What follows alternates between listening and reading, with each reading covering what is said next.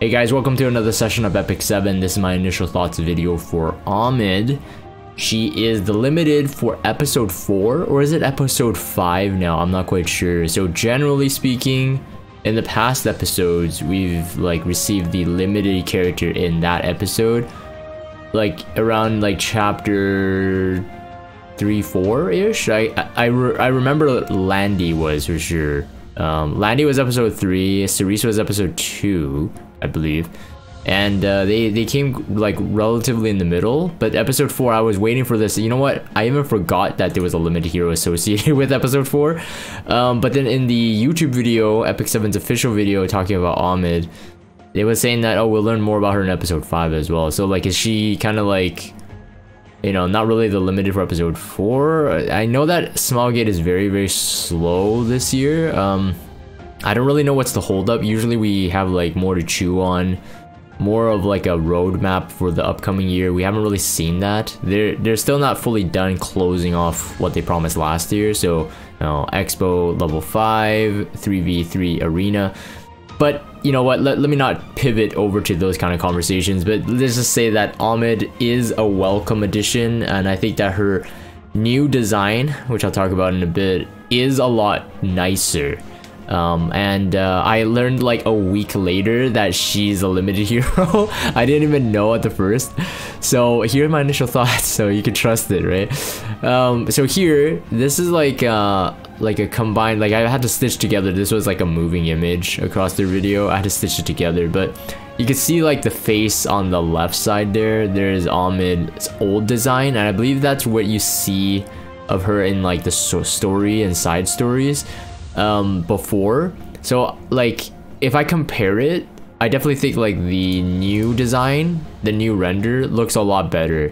Now I think, unless I'm mistaken, I think this is the only time we've ever seen a character actually transform the look mid-story. I think the only other one that I recall was Strays.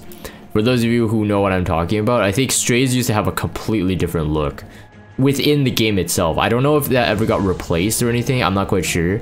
And I don't even know if the limited Ahmed, if she comes into the game, would the old NPC Ahmed in the story change as well? I'm not quite sure. But if she doesn't change, then this is definitely one of the rare occasions where Smilegate releases a hero before you have a preview, but then while she's a playable hero, the design is revamped.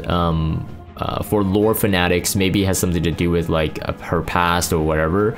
Whatever the reason is, I am very glad for the new design, because I dig the new design. I felt like the old design was kind of bland, even though on the right side in that square you see a close-up of the boobs, which I guess it wasn't.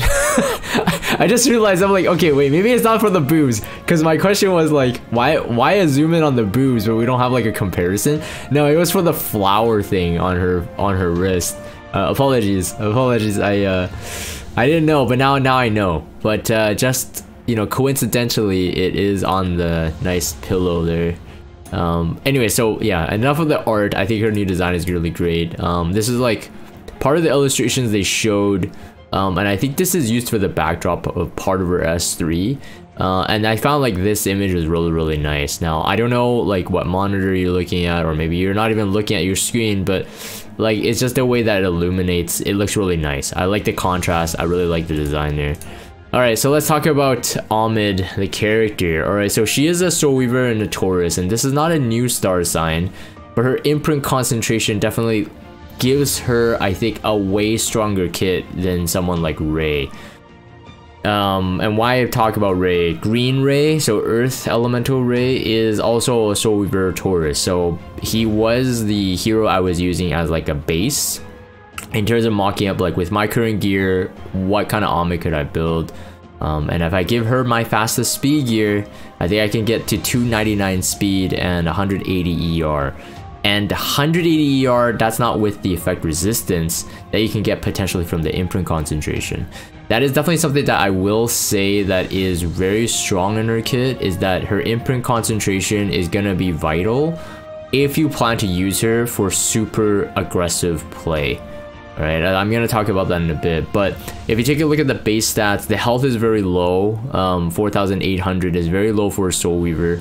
And then the stat line that I got her, I mean, it wasn't like perfect sets, like it was a broken set and whatnot, but the health I got was like around like 13,000. The defense was somewhere as low as like, I don't know, like 1,200. It's very, very squishy, but again, when we talk about her kit, I don't think her bulkiness really matters, especially if you have access to speed gear. One talk is also the imprint release is important.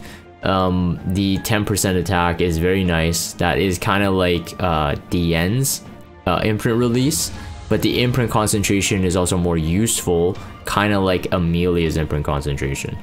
And why I bring up those two Soul Weavers, of course, so we know that like Smilegate really loves making ice-specific Soul Weavers into limited characters, and she definitely has like the best split of imprint concentration and imprint release, both from Amelia and DN. And then, as I mentioned, because this is Ray's star sign, we have effect resistance.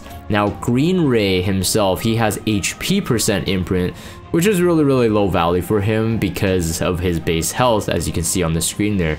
So for her, if you can get her at SSS, you have 57% effect resistance right off the bat with 117 base speed, which is insanely fast, right? It's really good. That is the fastest Soul Weaver we have currently in the game.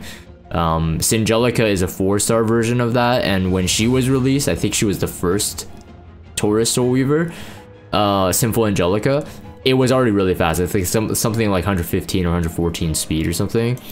Already really good. Anyways, talk about the S2. So S2 grants skill nullifier once to all allies, and it increases the combat readiness by 15%. If you max skill enhance, it's another 10%, so 25% CR boost. That's no joke, especially with her fast base speed. It also grants her an extra turn, and this is a non-attack skill. With the Mola up to +4, you get a -1 turn cooldown, which means that this is a 4-turn skill, which really means that this S2 functions as an S3. If you think about it, this S2 does function like an S3, because you think about like Bunny Dom's S3, skill nullifier here and boosting the entire team, and entire team skill null, kind of like Athletica. It is really an S3 packed into an S2, but it also grants you an extra turn, which Smilegate apparently doesn't like. I mean, they don't care about releasing really fast-paced heroes, fast-paced speed heroes with insanely crazy kits. Like, when we're talking about the combination of skills, and then also granting an extra turn. Like, have they not learned their lesson? I don't know. I think it's just like, if they want to sell a hero, like, that hero has to do that. It has to have an extra turn.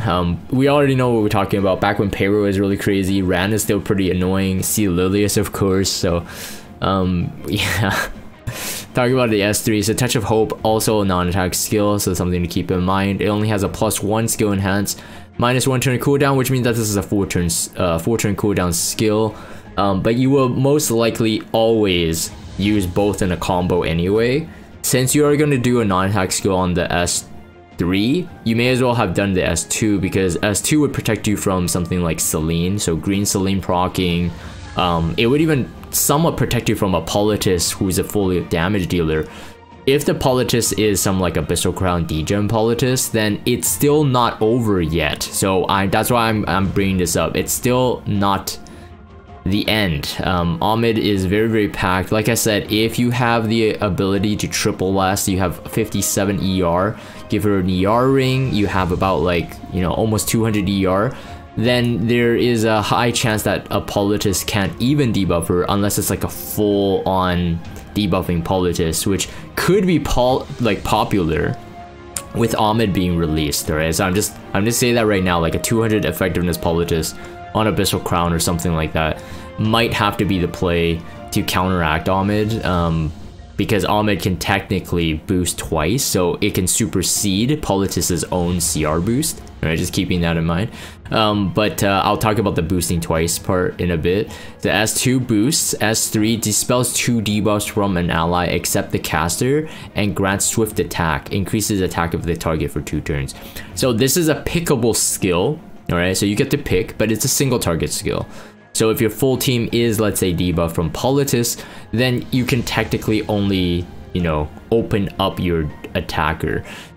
Now, there is a lot of damage dealers right now that I think that even opening up 1 DPS could be like a game changer. Let's say, for example, Ahmed into like a Euphine and you had access to souls, then you can soul burn and then kill off 1 target. If it's a Hawk, then you can, you know, boost the Hawk, cleanse him. Let's say he is like crown stunned or something.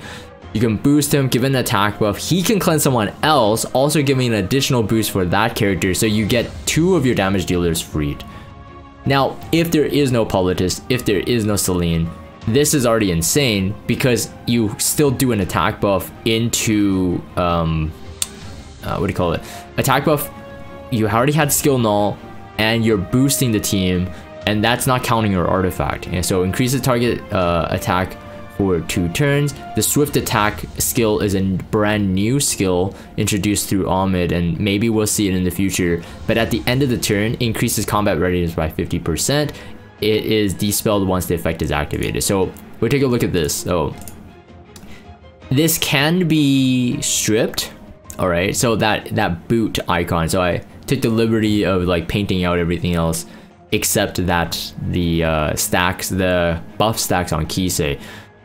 Now this is quite important to know. It's not, I mean, it's not hard to figure out. Increase the combat range at the end of the turn, right? So Kisei has swift attack. In this video, what happens is that Kisei does the S3 and goes into stealth, has the barrier, and has attack buff, of course.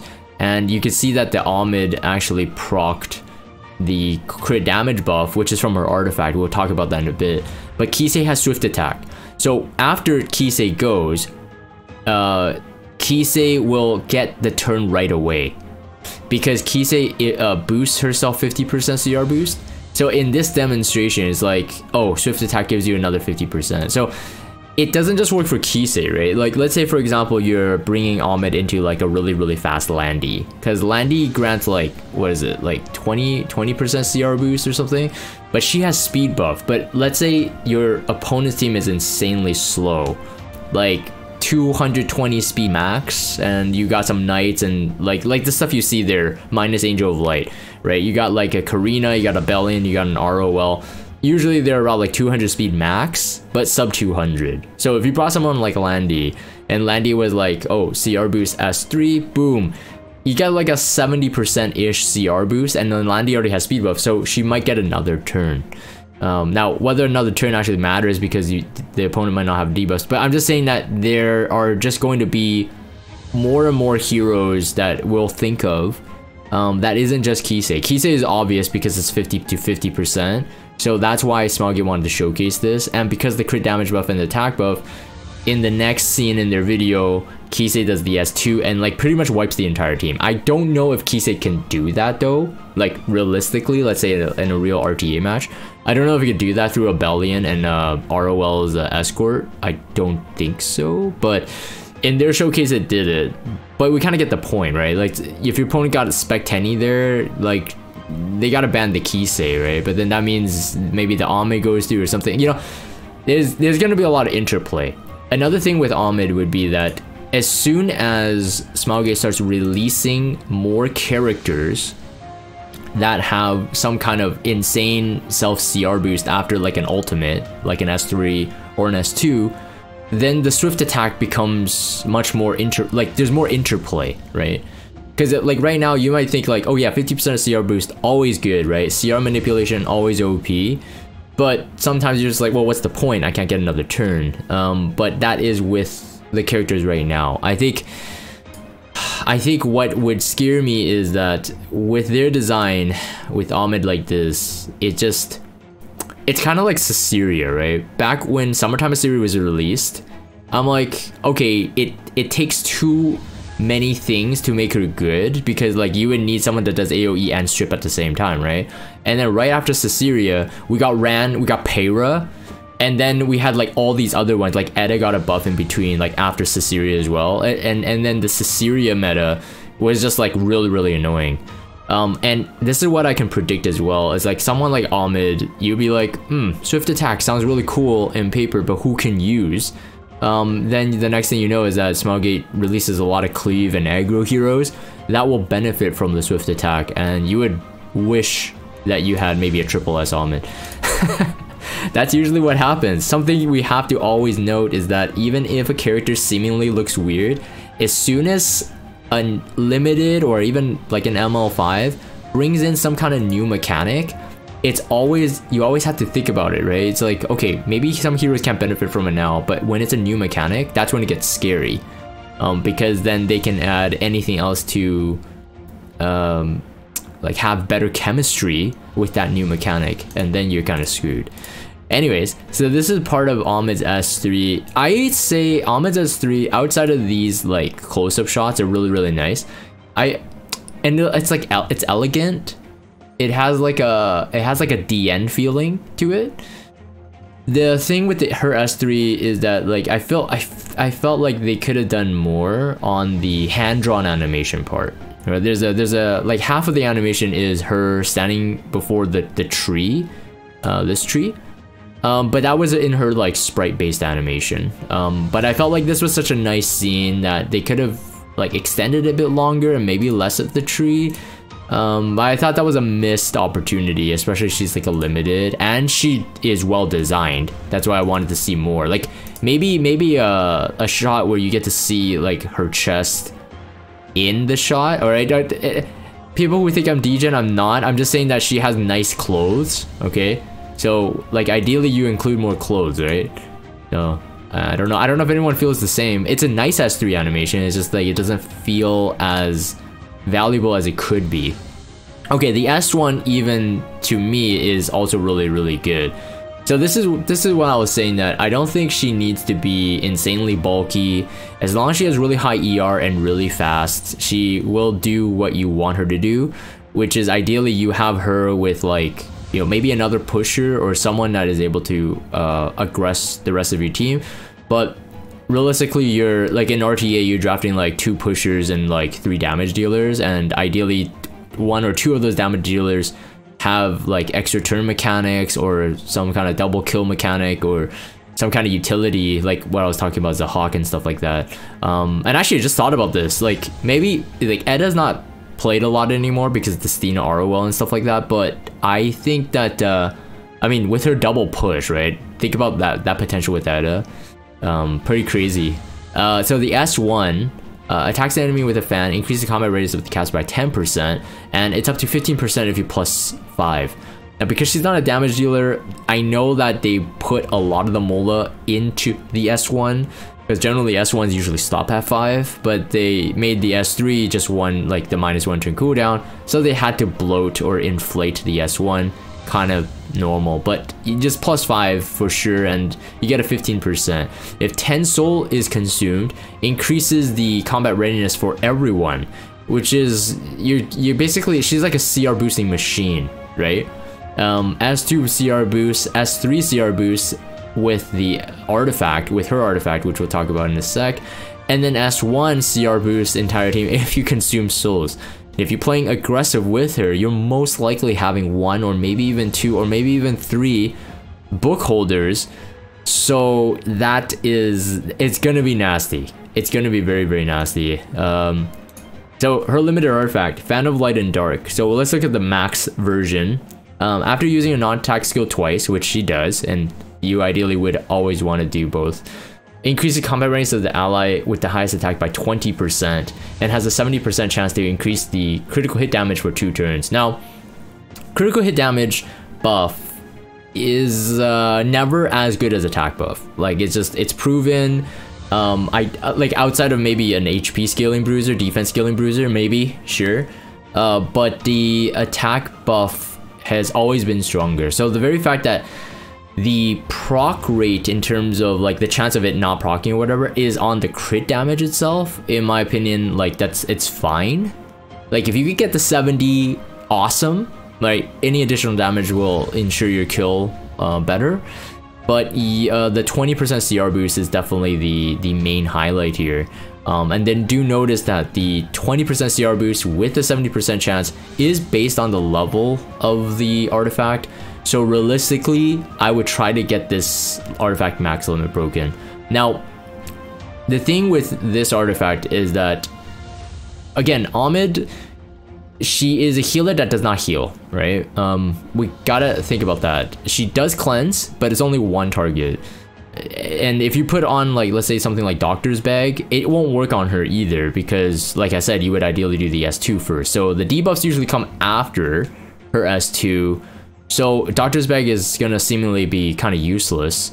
So you can't like actually get more cleanse out of it. So until we get like an artifact that's like a full team cleanse, like controllable, which ideally is when she pops her S3, I think that this artifact will be her best in slot.